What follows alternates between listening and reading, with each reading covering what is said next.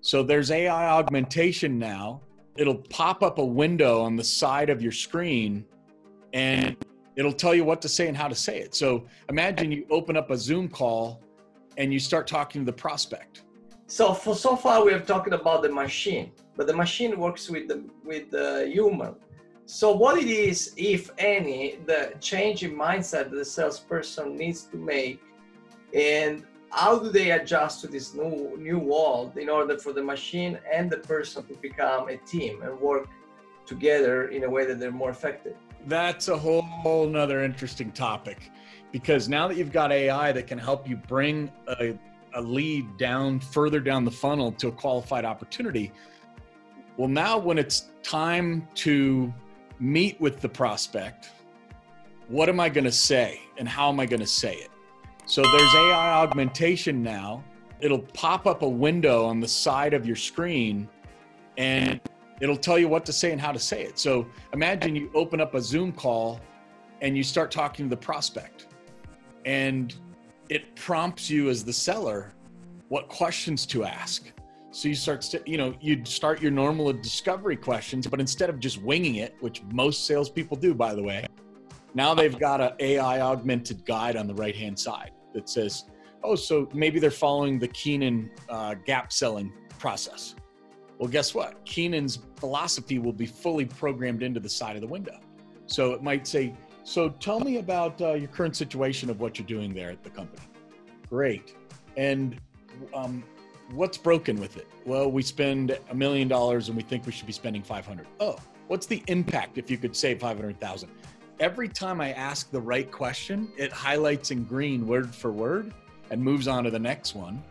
And then at the end, celebrates that the salesperson has actually followed the proper question. The champagne bottle becomes uncorked. Boom, nice work. You just did a good job. This is a partnership with a company we have called Balto Software. And we are going to be rolling out Balto to dozens of our customers over the course of the next 6 months.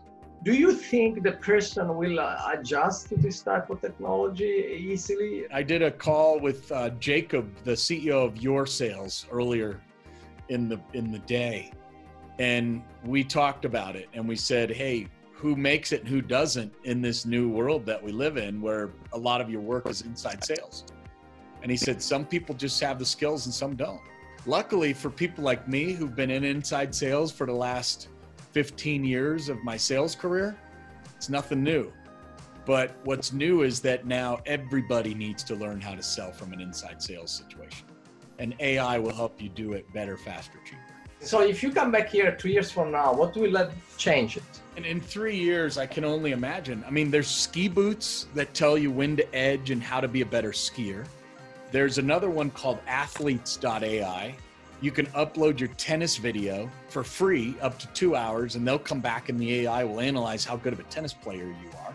So pretty soon, Keenan's an amazing seller. Well, so is Gerhard. And so are all these other people, Mark Hunter.